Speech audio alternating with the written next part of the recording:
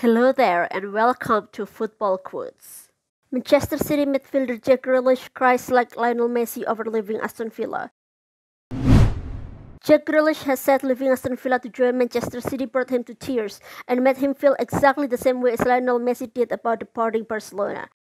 "It was so tough, I think everyone knows that," said Grealish. "I reported back for the preseason as I was meant to. That's when the manager wanted me back, so I obviously went back for a few days. It was obviously difficult because in the back of my head, I knew I might be going. Everyone's seen the way Messi was at his final press conference, and that is the exact way I felt myself. Before I left at the hotel, I spoke to the team, the staff, and the players, and I teared up a little bit myself."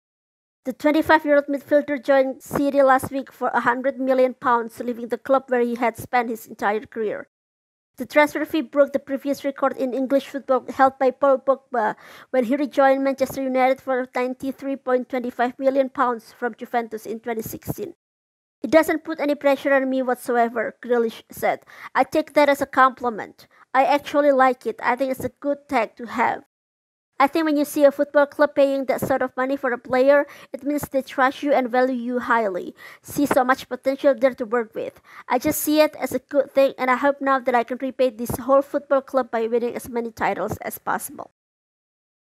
Around the grounds, Everton playmaker and ex-Real Madrid player James Rodriguez said that Lionel Messi should try his hand in Italy.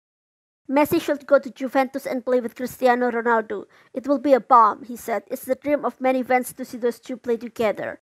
If Messi went to PSG, they will pay a loan there. They could already give them all the title. In England, I don't think anyone can pay him, only Manchester City." Liverpool defender Andy Robertson has insisted his injury is nothing too major.